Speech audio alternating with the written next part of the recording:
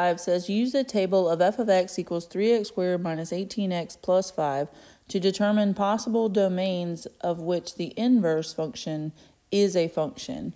So we're still looking a whole bunch at this same concept about inverses right now. So let's make a table.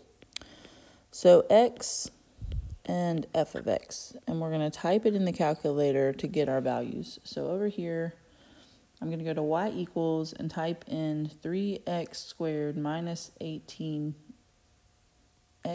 plus 5. Go to second graph to look at the table.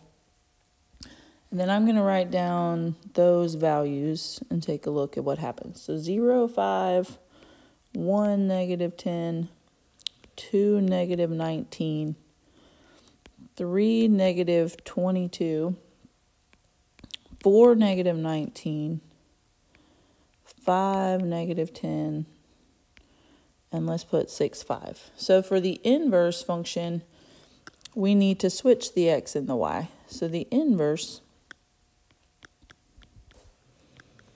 function, I need to write that a little nicer.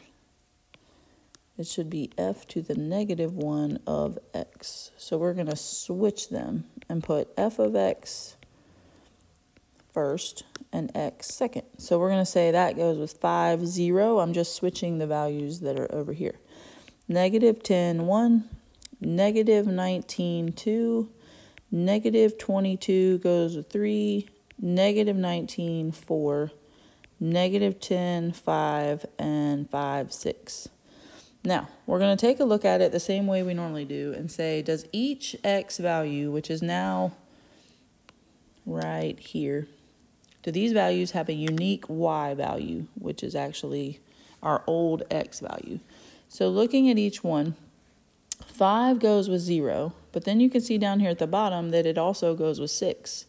So right away we can tell this would not be a function, but it asks you to determine possible domains on which it is a function. So what we can tell is this continues to happen, like negative 10 goes with 1 and also goes with 5. Negative 19 goes with 2 and also goes with 4. But right here in the middle looks like a turning point where that is one x that has a unique y.